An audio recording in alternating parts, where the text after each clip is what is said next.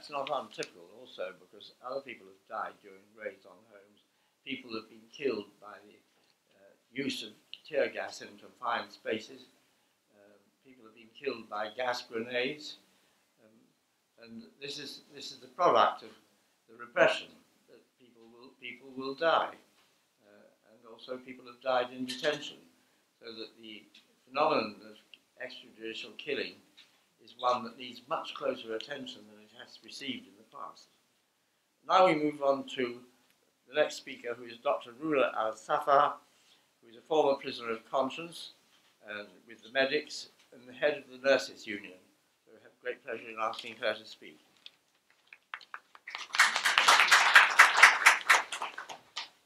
Good morning. Good morning, everybody. Lord Avery, thank you for having us, and thank you for your support for the people of Bahrain. I'm going to go and fly to my slide. Can you put the screen? Okay. I'm going to start my talk with a little bit of my agenda for the day and what I'm going to talk about next. We're going to talk about the prisons in Bahrain first, and then who are the prisoners of conscience and the systemic torture that's going on in Bahrain. And we're going to talk about the different sentencing that's going on for our youth in the country and the violation that's going on for the detainees in Bahrain and different cases and the campaign, because this is a campaign that we just released and launched December 6, 2013 to release all prisoners of conscience in Bahrain. And then what can you do? Next, please. The prisons in Bahrain, we have actually 3 different security forces in Bahrain. And just for you to have an idea, we have the National Security Agency, and we have the Bahrain Defense Force, and then we have the Ministry of Interior. And of course, we have the judiciary system, which is politically controlled to sentence everybody in Bahrain at the present time. There are a number of prisons in Bahrain. Next, please. There are numbers of prisons in Bahrain. Jaw prison, which once you are sentenced, you go to Jaw prison. The occupancy of Jaw prison is about 1,600, but at the present time, registered sentenced detainees or prisoners is around 3,000. So that can tell you the double occupancy in that Jaw hospital. We have the dry dock, which is the detention. And to give you an example, a cell that occupies supposedly 4 people, you will have 12 and 13 there on the floor.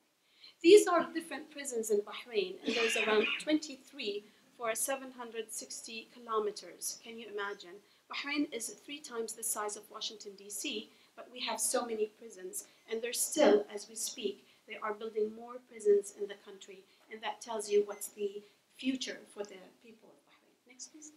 The detainees, we always say that the prison at the present time is the best university you will ever enter in Bahrain because of the doctors, nurses, teachers, politicians, sportsmen, journalists, religious men, human rights defenders, college students, all kinds of different students, kids, you just name it, you will have it at prison. And what they're doing right now, the detainees are teaching each other different things. So hopefully we have a good graduates from that school, because I am one of these graduates. This is just a sample. Hussein Hbail is a photographer, and he's been in detention and he haven't been sentenced. Next, please. Ahmed Hmeidan, this is his kid 1 year. Unfortunately, he was not able to hold his kid until he was in the hospital a week ago, and the family found out that he's at the hospital, and they ran and they put the kid in his hand to touch his firstborn child for the first time. Next, please.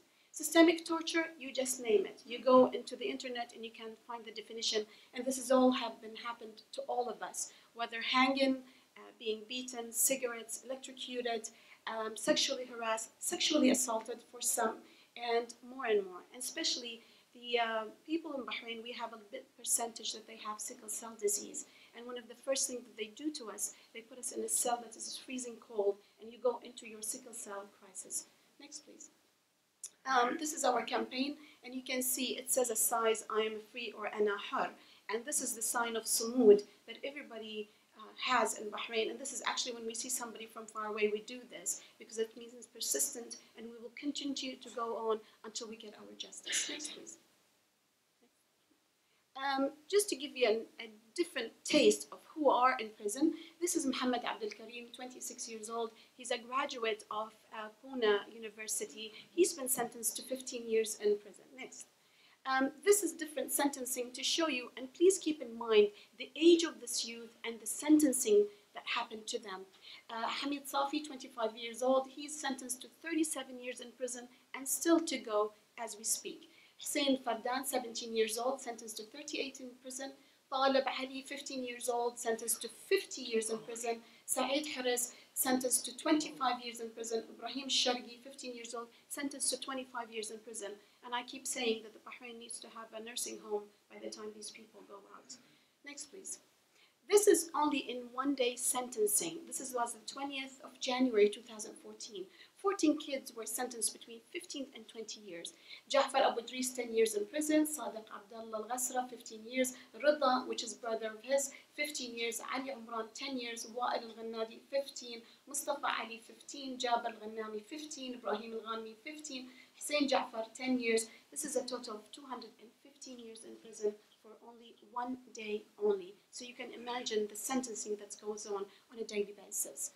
We're going to talk about the violation. Although we go with our campaign and we don't know what's going to happen, but we leave everybody is a political prisoner in Bahrain and they all have to be released. This is what happens when family prisoners go to visit their family members.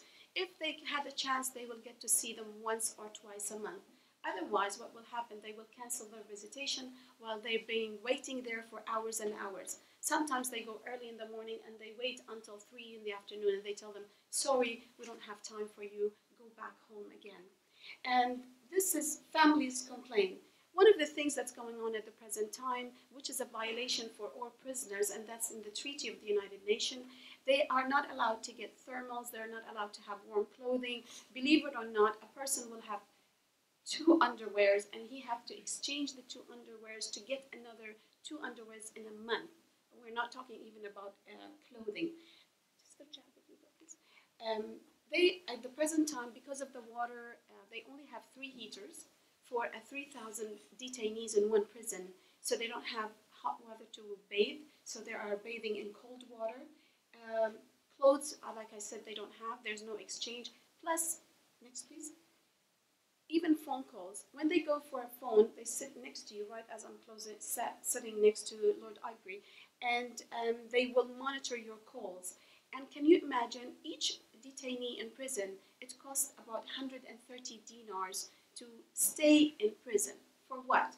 To buy their own clothing from the canteen that they are providing in the Ministry of Interior, and to buy food that they offer. Although boxed food or canned food the family members can bring for them, and they can get them their clothing, but they're forbidden to do that. I think we are reviving the economy of the prisons in Bahrain.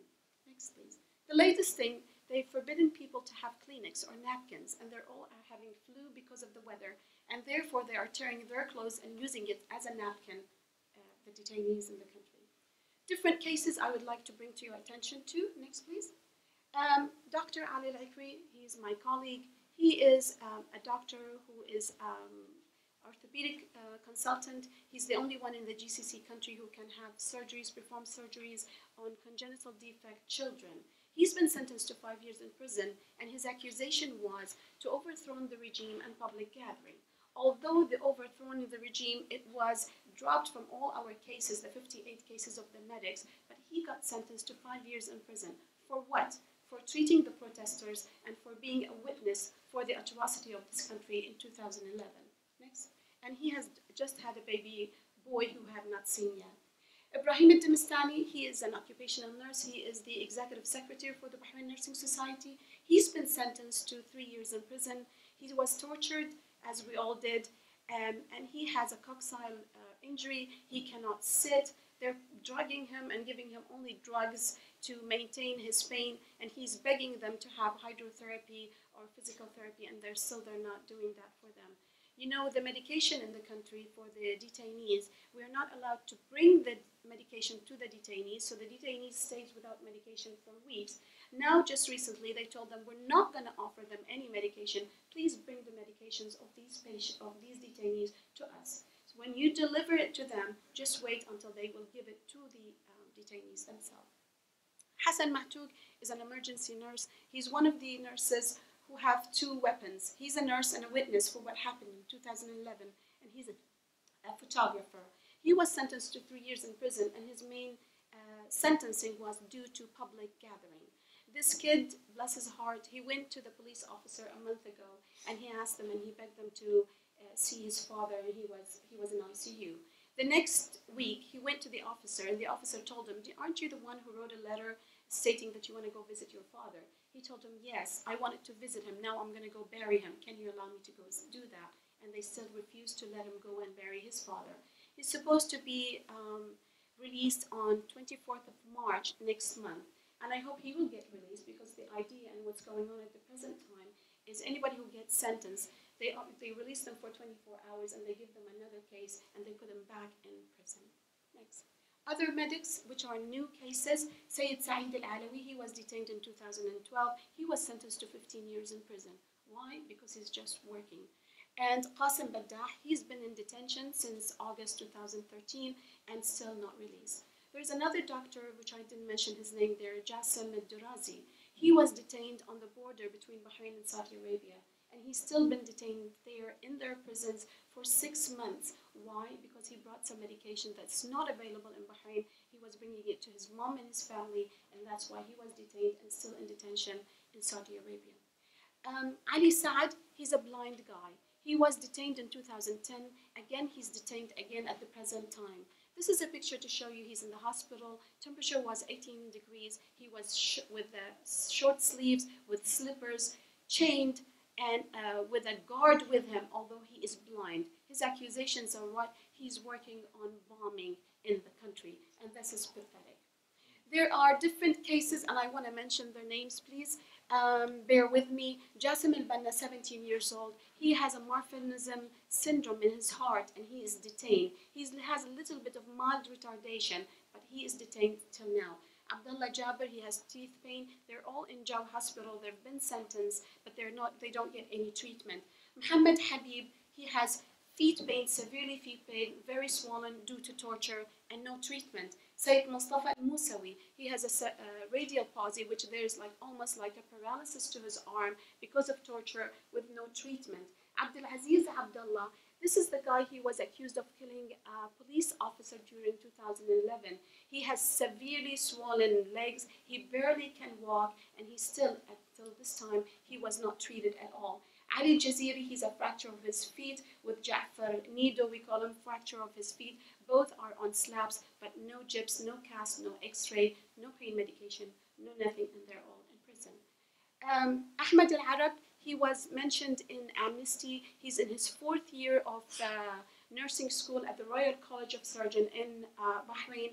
He was severely tortured, and because of the severe hanging, he has pain in his shoulders. He haven't seen his family yet, and all this news I got from my colleagues, the detainees who are in cell with him. Next, please. These are our kids. This family actually have 8 people of their families, and their fathers are all detained in prison. Next, please.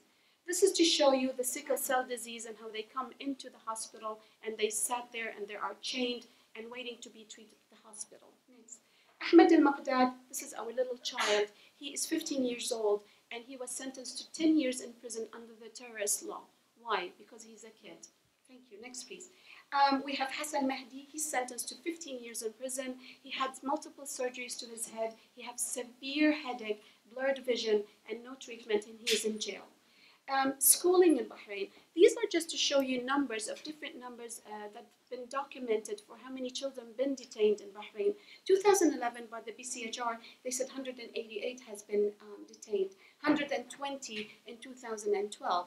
9th of October 2013, 13 of them were detained in December 2013. We believe there's more than 400. There's no schooling. They don't allow them to take their exams. If they allow them to take their exams, that means after harassment, after the parents running around between Ministry of Education and Ministry of Interior in order for them to go for schooling.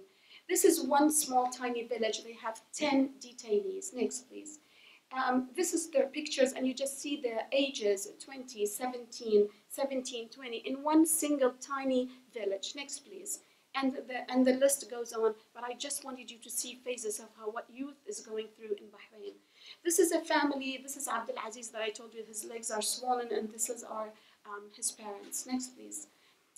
This father, he has 3 kids in jail, and now he's going into a period where he is like a ischemic attack or psychological attack that's going on to him, that he comes and goes when he's talking to you because of the severe depression that he's going through.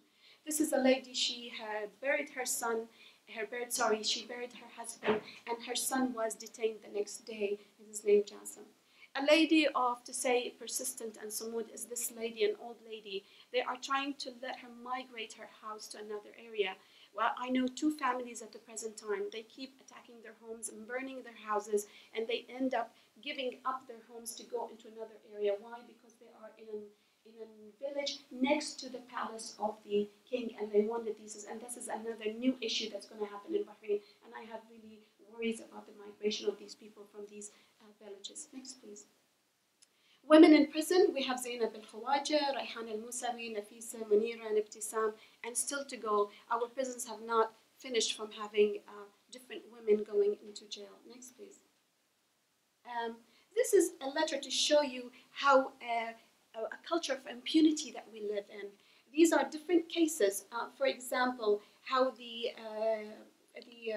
police officers, they're always with torture, they get acquitted. For killing people, they get acquitted. And what is the deal? Our kids go into jail for 50, while a police officer who have killed 6 people injured under torture, they are sentenced to 2 months in prison. And while Dr. Ali-Ekri, who treated the injuries, he's in jail for 5 years. What kind of judiciary system we are living in? Next, please. This is Sadiq. The first picture is a Sadiq of an actress that he was detained by the authority of Oman, handed to the authority of Bahrain, and still have nothing. We haven't heard anything of him, and there's a rumor that he might have been killed, and we'll wait and see. And the other picture, a little kid who was just watching through the window, and he got hit with bird pellet shotgun, which is being used massively in Bahrain, and there's no much of attention all over the world to speak about a gun or the bird pellet that it is forbidden to be used on people, and it's only used on animals. But in Bahrain, we are the animals, and they use it on us. How dare they do this, and how dare the world is being very quiet about this issue. Next, please. This is talking about culture and impunity. Yesterday, on February 10th, 2011, Sayyid Ahmed al-Musawi was detained. Yesterday, last night, his brother was detained. And to show you, you will see one person with 3-4 police officers with him. This is our campaign. We look into, and our vision is to have Bahrain prisons empty completely from prisoners of conscience. We need to know our prisoners, their names,